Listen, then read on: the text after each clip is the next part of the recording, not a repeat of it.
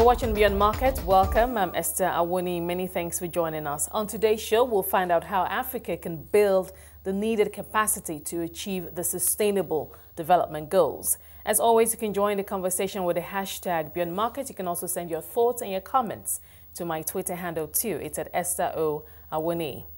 Now, how can African countries better prepare to take advantage of the opportunities presented by the Sustainable Development Goals? The Africa Capacity Building Foundation says limited human and institutional capacity will constitute a major obstacle for the successful implementation of the SDGs. Emmanuel Nnadozie, Executive Secretary of the Foundation, joins me from Johannesburg to share more insight on this. Emmanuel, thank you for taking the time out to join us this morning. Let's just get right into it. This study was carried out looking at 11 countries, and Nigeria inclusive, and it identifies the capacities that African countries need in order to take advantage of the opportunities within the SDGs. Could you just walk us through, first of all, why the foundation considers an exercise of this sort to be important at a time like this? Thank you very much for having me. The African Capacity Building Foundation, as you know, has become a specialized agency of the African Union responsible for capacity building in Africa. And as a result of that, we are given the mandate to really examine how to support African countries to achieve their development objectives, including the Sustainable Development Goals. We did a careful analysis of the Millennium Development Goals, the MDGs, and found out that the critical missing link or the challenge that made that MDGs to not be fully accomplished or achieved satisfactorily in Africa was the capacity challenges. And when we talk about capacity challenges, we're not just talking about skills or expertise of people, but we're also talking about mindset that people have. We're also talking about institutions and organizations, both in their structure and everything. So we don't want the SDGs to go the way that the MDGs went. And we see the SDGs as an opportunity for African countries to achieve their goals. So we thought that we have to start proactively to see whether or not African countries do have the necessary capacity, you mentioned it, the human and institutional capacities, to be able to really achieve the SDGs. This is really the reason why we undertook this groundbreaking study. Okay, but how would you describe your overall assessment right now in terms of how African countries, especially from a capacity point of view, how would you score African countries at this point? I would say over the years, much progress has been made, but I still see the glass as half full. In other words, there are critical technical skills that are required for economic transformation, for example, which is one of the key elements of the SDGs, as really seriously lacking in many countries. Whether it's in terms of science, technology, engineering, mathematics, or even innovation and technology. So that's one problem. Number two is, if you look at the capacity of the public sector that is supposed to be driving this agenda, there are still serious challenges. Based on our own analysis, or the study that we conducted, those who work in government identified serious areas of capacity deficit in terms of human expertise, but in terms of basic things like, doing planning, organizing, doing monitoring and evaluation, procurement, you name it, different kinds of things that are supposed to be there, that we see weaknesses in the governmental apparatus that makes it difficult for government to play its role. We also see that even the regional and continental coordinating organizations still have capacity deficits, whether they are institutional, organizational, or human. And so these are the sort of things that we have found out. I wish I could say, give a better picture, but unfortunately, I can say that the overall finding of this study is not completely encouraging. Emmanuel, usually when, for instance, ministries, departments, and agencies, when they're planning their budgets for a new financial year, I assume that there is always a budget for training, constant training, improving on current skill sets. Are you saying that these budgets don't exist anymore, or perhaps what is set aside in these budgets for training is simply not enough? It is both. In other words, if you look at the trend in the investment in capacity building across countries, instead of going up, it's going down, relatively speaking. So it's not enough. Number two is we must make sure we know what problem we're trying to solve. This is why the ACBF, my organization, believes in, first of all, doing a capacity needs assessment, a diagnostic assessment to understand what the capacity challenges are, which helps to develop a strategy, and then before you start to implement the strategy and address the critical areas. So it's one thing to put training something in your development plan or in your national budget, but are we training people in the right places? Are we using the right trainers or the right organizations such as ACBF that understands these things? I've been doing it for 28 years to do the work. Or are we just basically doing training for the sake of training? Do we monitor and evaluate the impact of the training on those who are trained? But keep in mind that if the environment or the organizational setup is not conducive enough, even when people are well trained, they're not going to be able to implement or to operate. Also, if they don't have the equipment or the systems to work with, so this is not going to happen. This is why, as a capacity building organization, our approach is holistic. We don't just simply say, just train a number of people. We look at the setup in which they will operate to ensure that they are able to utilize the expertise that they get to support the policy making and implementation. Now, before we go into how the ACBF engages and ensures that capacity is up to what it should be, let's also take a deeper look into some of the other elements and findings from your reports. Now, the report identifies 4 sets of capacities that need strengthening. I think we've talked about one of them already, operational capacity for organizations. You also talk about, I'm not sure if we've highlighted this already, change and transformative capacities. You talk about composite capacities, planning, facilitating, managing and financing, critical, technical and non-sector specific skills. Could you shed more light on this? Yes, this is somewhat what I was alluding to in my previous statement, that you have to look at these things holistically.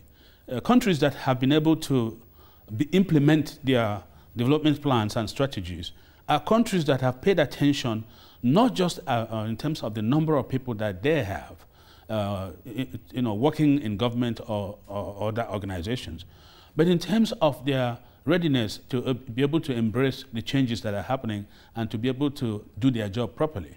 But also, they need to look into the issue of the organizational capacity, which is very, very important in terms of providing incentives, in terms of allowing people to really, implement and do their job. But also, the issue of providing the right incentives. One of the challenges facing the African public sector is that they have not incentivized the work environments enough to attract the best graduates from schools in Africa. Hardly you see the best performing students wanting to go to work for government. And this must be changed. That's what the Asians did to make sure that working for government was something that was top priority. Another thing is the aspect of leadership, which is the critical issue here.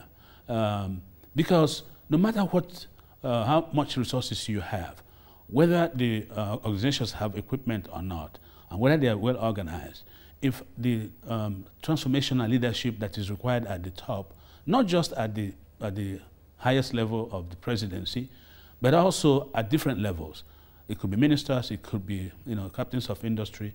If they don't provide the right kind of leadership and vision, and provide a right coordinating mechanisms, I can assure you that these are the things that will prevent the achievement of development objectives, including the SDGs. When you talk about that sort of problem at that level, when you talk about the fact that for us to achieve the Sustainable Development Goals, obviously we need good visionary leadership at the highest levels. When there is a deficit at that level, I'm just wondering, it would appear that the best anyone can do, organizations, the ACBF, is advocacy. It's talking about, you know, the importance and the need for visionary, good leadership, steering the ship of, you know, countries or the continent as a whole.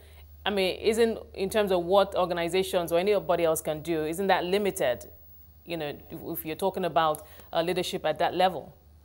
No, it's not limited per se. Actually, our publications, a flagship publication called the Africa Capacity Report, the current one is on leadership. You know, that is to how we can really tap into visionary leadership to promote sustainable development in Africa. We had a comprehensive look at, you know, the leadership capacity existing on the continent, what constitutes a good leader and ones that are not so good. What are the best practices that we have seen? What are the leadership training programs and all kinds of capacity building programs that exist on the continent? Are they working?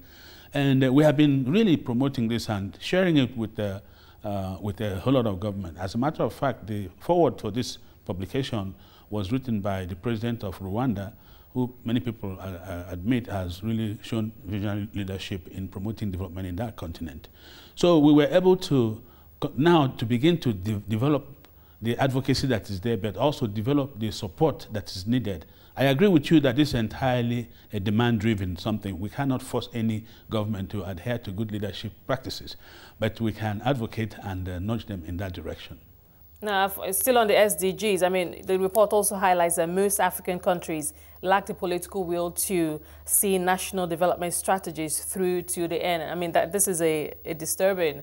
I mean, just looking at it on the face of it, I'm just wondering if we are not able to get past this very big obstacle, then aren't we in danger of not achieving the Sustainable Development Goals? You're absolutely correct. If you look at the history of the continent, you will see that there have been many initiatives, whether it is the Lagos Plan of Action, the Abuja Treaty, the African Peer Review Mechanism, the poverty reduction strategies, including NEPAD, and finally the Agenda 2063, which I think, you know, really is the best thing that Africa has done, not because I was involved in the development, but because of how it is a comprehensive, you know, assembly of all the initiatives that exist. So if you look at them, you'd say to yourself, why do we move from one initiative to the other? And when we do an assessment of these initiatives, often people argue that they have not been satisfactorily implemented. Otherwise, the economic and social conditions on the continent will be far better than they are today, than they were in the past. And youth unemployment and poverty would probably be a thing of the past. So this is the reality of the continent. Implementation gap, lack of implementation. We have fantastic strategies and plans, but the problem is that they are not always fully implemented. And even when we say we're implementing it, we don't do the necessary assessment, the necessary evaluation to see whether the objectives have been achieved and to see how to take corrective measures to do that. If you remember that African countries believed in the erroneous advice that they should stop doing development planning. All the countries today, whether you're talking about Korea, South Korea, you're talking about India, you're talking about China, all of them never stopped their 5-year development plans. And the African countries believed that they could do without a plan. You know, remember what they say, if you fail to plan, then plan to fail. And so they now have come back to it. But some countries will just simply make a plan and continue doing other things. And they never follow the plan to make sure that it is fully implemented. So what we're doing now is, you know, encouraging them, building planning capacity to begin with, and helping implementation capacity to be built and to be established, and changing the mindset, and helping in monitoring and evaluation. And one more important thing is the issue of data. Many statistics departments or bureaus are not fully well equipped to be able to collect the necessary data, so that a lot of times we find countries planning without adequate data and information. If you're just joining us, Emmanuel Nnadozie, Executive Secretary of the Africa Capacity Building Foundation, is our guest today on the show, and we're discussing capacity imperatives for the SDGs. Emmanuel, thank you for your time so far. Let's quickly wrap up the issue of data. Could you shed more light on that in terms of how how bad the situation is and what the foundation is doing to help African countries do better when it comes to data? Yes, the question of data is a very important question, but the issue of data is also a bit political because sometimes the reluctance in strengthening data collection and data analysis capacity is just to something that concerns countries because they might worry that this will be used for political purposes with opposition and others. And so there is a bit of a reluctance in making sure that adequate data is collected. But data is very important. The reason is because if you say that you're going to plan for a population to maybe, to create employment for the youth, but you have no idea how many young people that are unemployed, and you start estimating, how will you be able to ensure that you're achieving your results? How will you be able to measure whether you have achieved your goals or not? Again, it is very important not just for economic planning, but for social planning, for issues related to maternal health and death, the issues related to infant mortality, issues related to poverty levels, or even overall human welfare. So, but the problem, like we have said, is many statistics departments in many countries do not have adequate capacity to be able to collect, analyze, and prepare the data that is needed for planning and for monitoring and evaluation. This is a serious issue that must be addressed. I think I will encourage African countries to see this as a positive thing and not something to be worried about. ACBF has been working with many organizations, including the African Union and the African Development Bank, to really strengthen statistical capacity across countries and to harmonize the collection of data at the continental level. So we work with the statistician general and the statistics bureaus in very many countries that require capacity development, and I think we've achieved some success in a few countries at this point. Okay, let's talk broader issues, but still within, of course, the African development agenda. And one of such that was highlighted in this report talks about budget support grants and what partners think on the one hand and what African governments think on the other hand. This report highlights that there is a difference between what African development partners identify as priorities and what these partners are prepared to support. And this exposes the challenge of ownership of the development agenda by African countries. So obviously, issue of grants and how this money is spent. What can you tell us about that? Yes, this has been an issue dogging African countries for quite a while. Within the context of aid effectiveness and the official development assistance.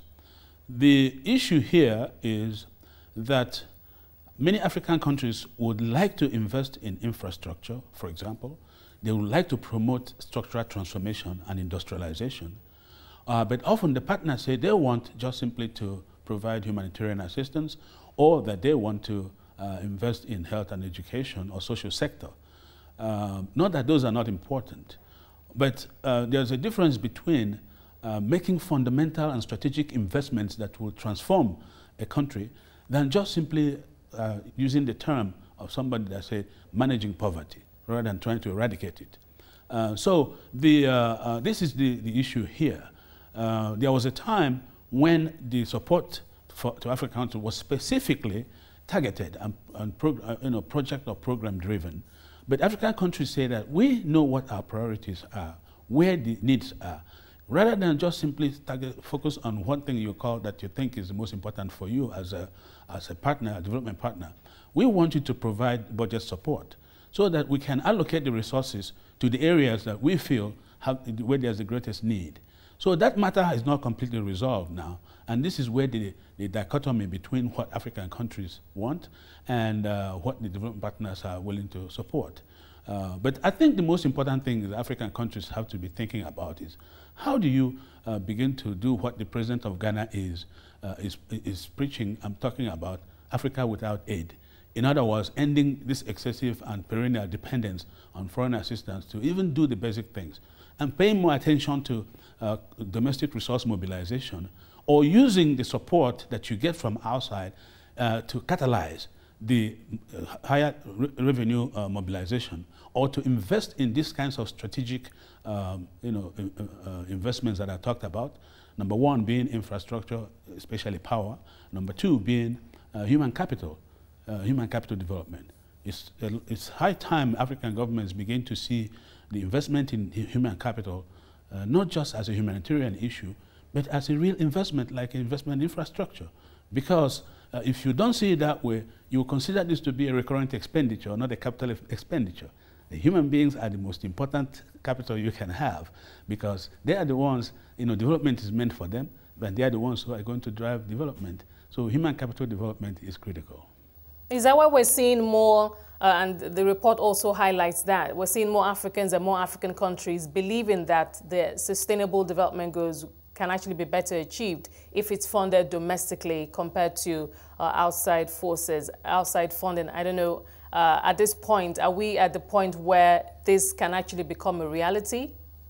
Oh yes, if you look at this country by country, you may say that this is not possible because some countries, clearly do not have enough resources to be able to address the critical challenges they face, especially those who are facing, terrorism and instability and stuff, because, there's huge investments in the security sector.